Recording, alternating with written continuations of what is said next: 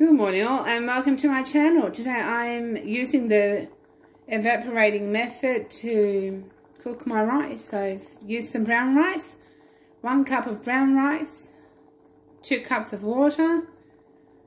So whenever you're making rice, always use 1 cup of rice to 2 cups of water, or half a cup of rice to 1 cup of water. That's a methodology to use, and then just cook this on a low stove top until all the water evaporates. I've added some nice butter to this today to make the rice nice and fluffy, and later on I'll make an amazing stir fry with this. I'll share that recipe later.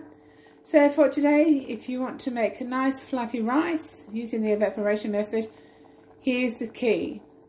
So please subscribe to my channel and hit the like button.